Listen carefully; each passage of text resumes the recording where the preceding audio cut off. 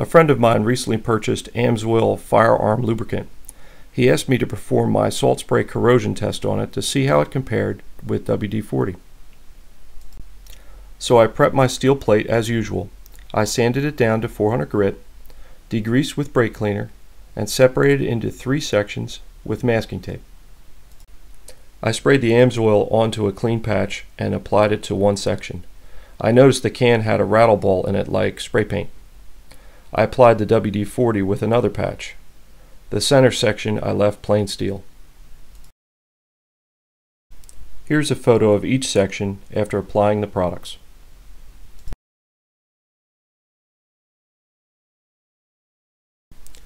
I let the products soak on the plate for 5 minutes. I mixed 1 teaspoon of kosher salt with 1 cup of tap water and put it in a spray bottle. The salt solution is supposed to represent a worst case scenario sweaty hand coming in contact with the steel. I supported the plate vertically and did my best to spray each section evenly.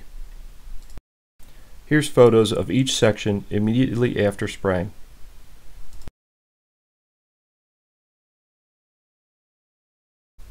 I let the plate stand 24 hours.